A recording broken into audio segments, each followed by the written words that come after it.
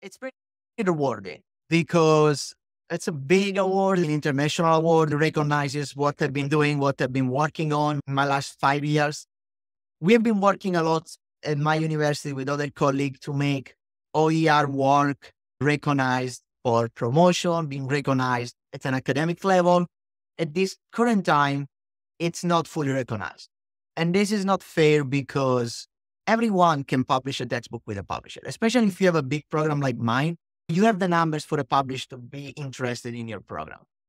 It's not that the quality of traditional textbook is higher than OER. For every textbook we've been writing, we've been going through a very hard peer review process. For the education textbook, I think we got 12 peer reviewers, other faculty of Spanish from other universities that have been reviewing our textbook. We have been fixing it based on those reviews.